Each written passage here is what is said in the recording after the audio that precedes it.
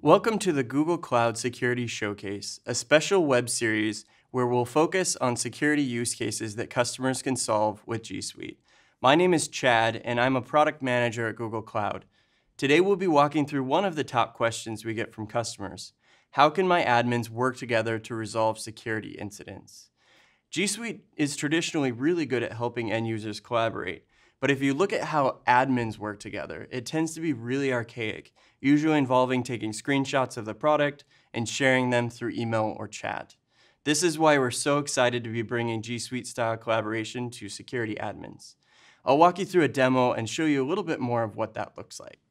All right, so as a security admin, I've received an alert that one of my users is sharing files externally. And so what we want to do is from the alert center, where we receive this alert, we want to dive in to figure out what they've been sharing and how sensitive those files are.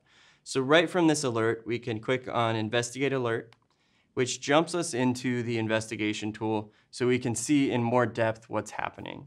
And when we click on that, it generates the right query to show us the information related to the alert. And then we see the specific log events that are associated with what that user was doing. And so we see that they are sharing files that are fairly sensitive. Project differentiation, escalations, financial performance, 2-year vision, things we probably don't want shared externally. So what we're going to do is we're going to select all of these files, and we're going to come to our audit file permissions experience. And from here, what we can do is we can remove the external shares so that these files are no longer available.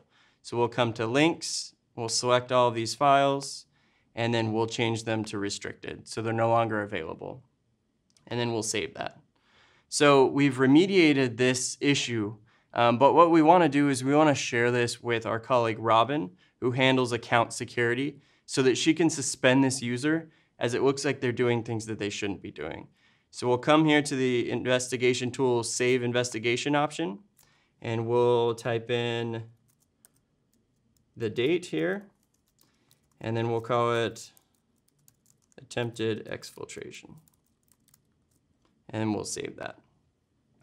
So once we've saved this, what you'll see is there's now an option to share this investigation. So we'll click on share, and we'll type in our colleague's email address, and we'll say, can you suspend this user?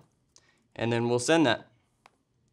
And now when we switch to our colleague's view, so this is from Robin's point of view, you'll see that she received an email, and when she clicks on open investigation, what that does is it opens the same investigation that we were just working on. So we can see that the original admin queried, they saw these different results, and then they took an action to block those files so they weren't shared externally anymore. Now what we want to do is we want to come to this actor, and we want to suspend that user. So we're going to come down and look at their email account.